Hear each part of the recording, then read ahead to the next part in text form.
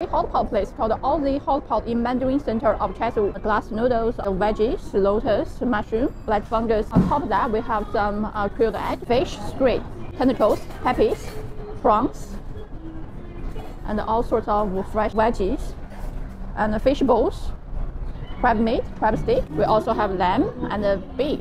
Then on top of that, we have all sorts of condiments. Or check out what we got. I got some beef and all sorts of veggies. And my pot is ready, so you have your own individual pot. This is my condiments: tofu skin dipped in sauce, black fungus. Hey, the beef is not bad, even it's not wagyu, but still very tasty. Squid. I'm still not sure what this is, but if you know, please comment in video. Let me know what this is. Let's have some soup. Really hot and very yummy.